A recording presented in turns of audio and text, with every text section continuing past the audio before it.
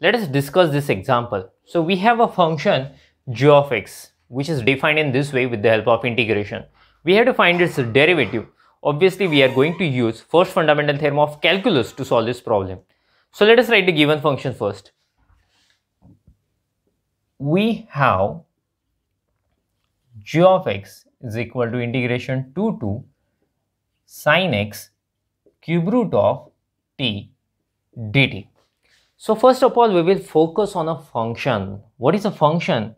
Function is cube root of t. So we are taking an integration of that function and we call it as f of t.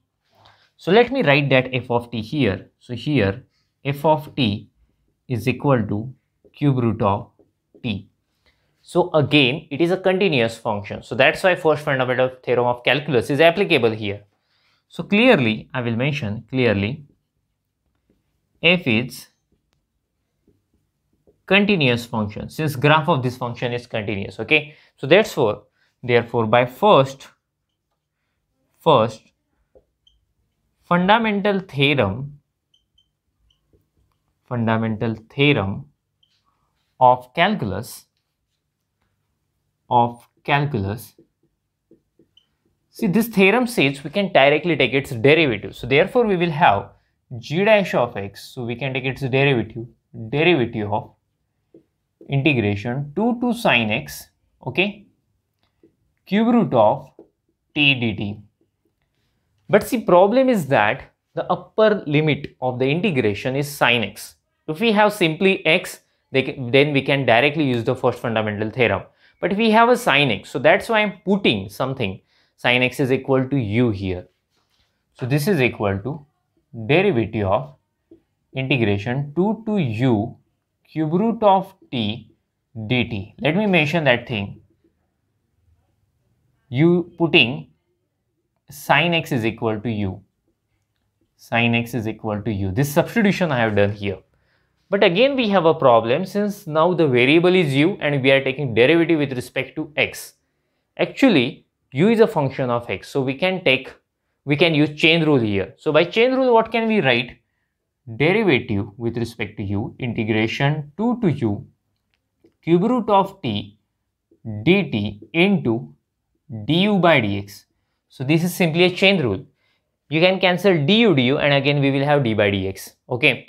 So now we can apply first fundamental theorem of calculus here since the upper limit is u and we are differentiating with respect to u. So the first fundamental theorem of calculus says we can simply replace t by u. So this is cube root of u into du by dx, right?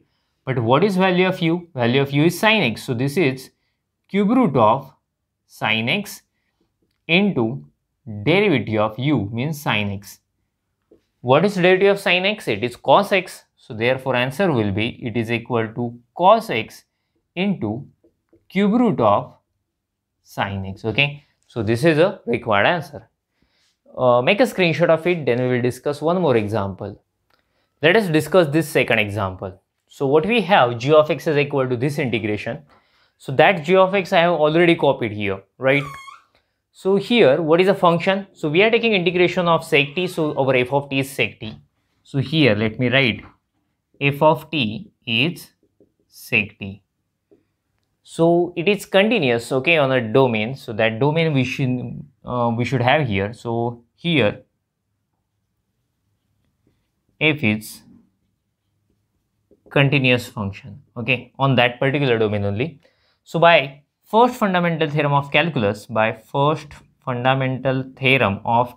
I use short form. See, the problem is that the lower limit of integration should be constant, and what we have a lower limit variable and upper limit 1. So that's why I will interchange them. Do you know how to interchange? It's very simple. Just you need to write minus sign outside and you can change the limits. Okay, sec t dt. So we have brought the given integral in a standard form. So let us apply first fundamental theorem of calculus. So what will we have? So therefore g dash of x is simply derivative of the integration. Derivative of minus integration 1 to x raised to 4 sec t dt. So again we are facing a problem since the upper limit is one function of x and we want only simple variable. Okay. So what will I do? I am going to put x raised to 4 is equal to u. This minus sign is a constant, will come outside. So derivative of 1 to u sec t dt. Let me mention that thing. Here u is equal to x raised to 4. So now the upper limit is u and we are differentiating with respect to x. So we should use chain rule, okay, as we have already used it in previous example.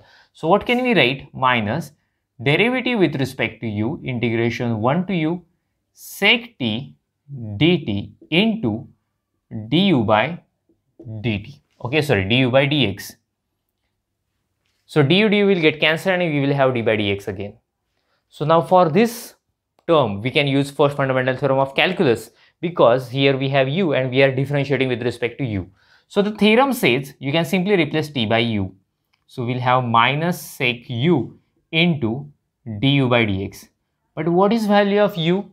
Value of u is x raised to 4. Let us substitute it here. So minus sec x raised to 4 into derivative of x raised to 4. Derivative of x raised to 4 is 4x cube. So therefore it is minus 4x cube sec x raised to 4. So this is a required answer. Make a screenshot of it, then we will stop. Thank you. Bye bye.